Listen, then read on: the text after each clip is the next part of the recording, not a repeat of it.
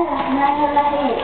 عدنا واشتاق أعيننا وذنوب العز تنادينا ما أحلاك يا مدرستي بعد غياب الإسلام.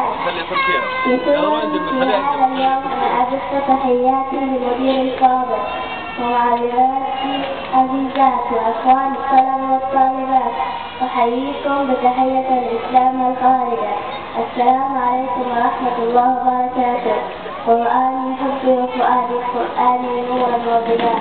وخير ما نبدأ به برنامجنا الإذاعة في هذا اليوم الموافق 26 من فبراير 2013 الموافق 16 من ربيع الثاني عام 1434 مع القرآن الكريم والتعليم.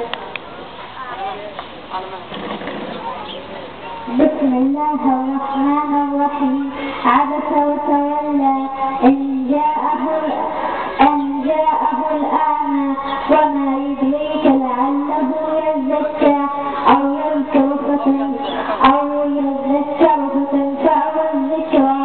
أما من استغنى فأنت له تصدى وما عليك إلا يزكى. وأما من جاءك يسعى. صدق الله العظيم.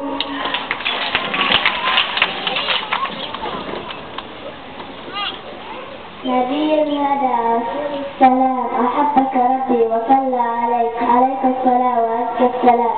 ومع الحديث الشريف والطالب الشريف.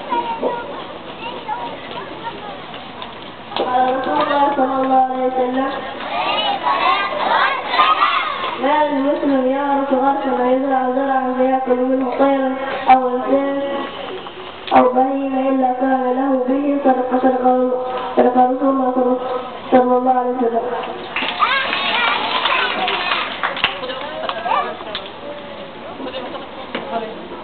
ومع كلمة عن المعلم والطالبة واقع. كلمة بمناسبة يوم معين تأتي كل يوم بابتسامة جميلة تشرق كما تشرق الشمس. تأتي لتعطينا فكرة كلمة معلومة نتأمل في وجهها فنأخذ منه عزما وإصرارا وننصت لكلامها فنأخذ منه الجد والاجتهاد ونتأمل في عباراتها فنأخذ عبرا ومعاني حكم وقصص. أتأمل زاوية العلم فأراها. أفتح الكتاب لأقرأ دروسي فأراها بين ثنايا الكتاب تشرح لي الدرس. أكتب بالقلم فأراها تنصحني بين كل نقطة حفظ. ذاك الملاك الرائع الذي ينصحني يعلمني يعطيني يدرسني يفيدني يسليني. ذاك الطائر الذي يطير بين السماء ليبحث عن كل فكرة ومن كبر وفضول تردد يهديني إياها. ذاك الكنز الذي لطالما أخذت منه الكثير وربما لم أستطع أن أعطي شيئا. من هذه؟ إنها المعلمة. نعم هي من كانت لي موسوعة تفيدني شرحت لي الدروس وحصلت على درجات أسرتني.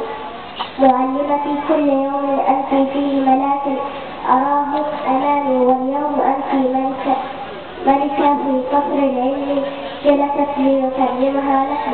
هذا يومك يا معلمتي يوم يموت كل طالب بأريج قلمه وكل شاعر بإلهام كلماته وكل رسام بألوان لوحاته. يوم أقول لك فيه سامحيني لأني أزعجتك يوما ويوم آخر أغضبتك ولكنني أدرك أنك من تتمنين لي النجاح. ليومك هذا أقول لك كل عام وأنت معلمتي. أنت ملاك العلم باسمي أنا واسم طالبات مدرسة الصفوة.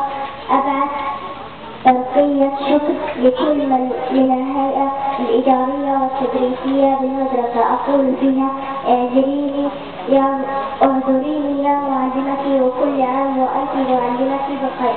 شكرا. وما الحكمة من أفواه الفتاوى وحكمة اليوم والسؤال كثير. حكمة: من يزرع الشوك يزرع الجراح. وشكرا.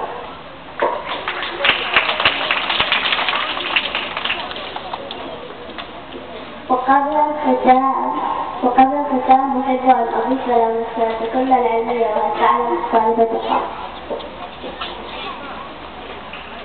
هل تعلم أن أول من تمنى الموت هو سيدنا يوسف عليه الصلاة والسلام؟ هل تعلم أن أول أنفاع الحنان يستطيع طحن حجار من القار؟ شكرا. وأخيرا وصلنا لفقرة الأسئلة والطالب حل. ما هو أطول نهر في العالم؟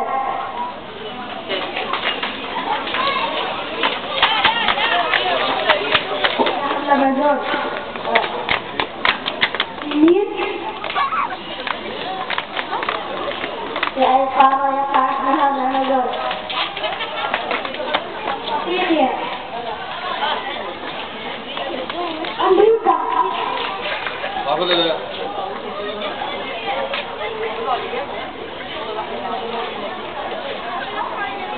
أمريكا الجنوبية. هذا صح. سلم. ما هي عاصمة الإمارات العربية المتحدة؟ ما هي عاصمة الإمارات العربية المتحدة؟ أحسنت يا فجر. طيب. بسم الله الرحمن الرحيم. قال تعالى أدعوني أستجيب. قال بسم الله الرحمن الرحيم. قال تعالى أدعوني أستجيب لكم الدعاء الصالحة. اللهم إني أسألك علما نافعا ورزقا طيبا وعملا متقبلا. اللهم آمين.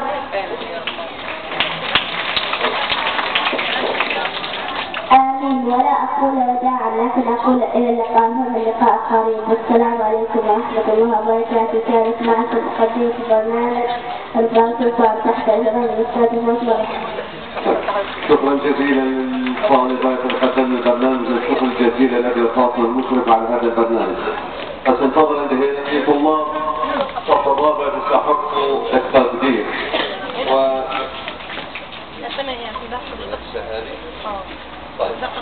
تستحقوا تقدير بإذن تعالى. نعطيهم شهادات تقدير لحسن تقصيرهم العلمي وكذلك حسن الأخلاق.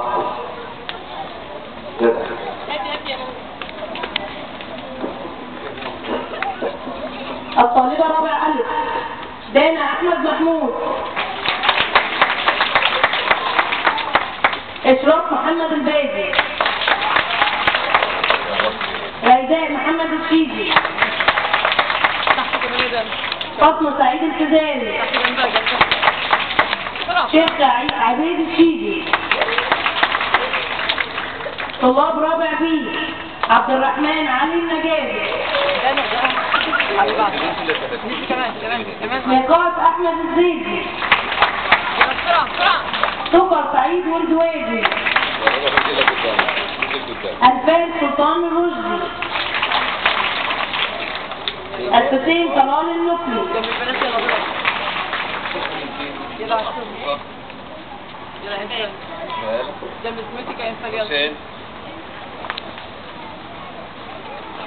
وقتك يا